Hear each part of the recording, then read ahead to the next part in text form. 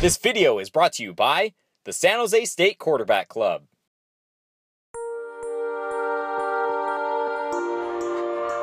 After suffering back-to-back losses, San Jose State returns home to Sparta on Saturday to face the 2-1 Nevada Wolfpack in a Mountain West Conference opener. Last year, the Spartans lost to the Wolfpack 38-16, but two key players were missing. I wasn't out there with the team, but I was at the game watching, and it was a hard one to watch for me. And I don't want to leave the field with anywhere near the same feeling as we did last year. You know, we want to walk away with the W. In 2014, senior Vince Buhagiar and junior Tyler Ervin have rebounded from season-ending injuries. It was a tough time, you know. Didn't really think it was going to end up being, that kind of injury.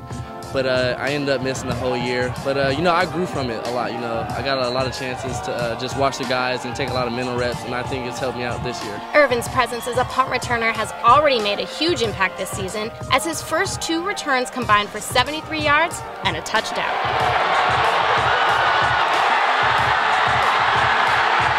Just mentally, I always play the same, just no hesitation. So every time I'm on the field, I just give it my full effort. I didn't think as last year as being a downfall for me. I'm just trying to come out and produce every time I'm on the field.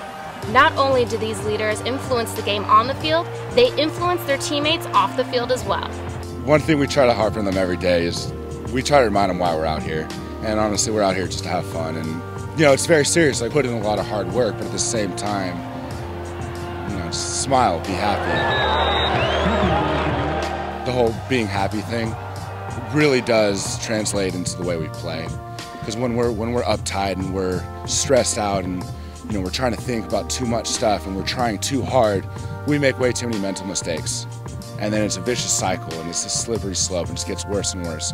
So when we're out there having fun is when we play our best football. As the rematch with Nevada inches closer, the Spartans are physically and mentally prepared to get back on the win column. Working on the small details, a couple wrinkles we have to iron out. I just try to go out there and make plays. Nevada does what they do, and they do it really well.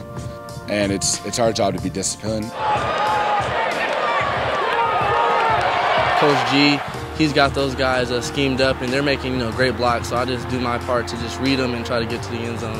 And then if we do get exposed, to rally back, to make adjustments accordingly, and to come back and hit him in the mouth.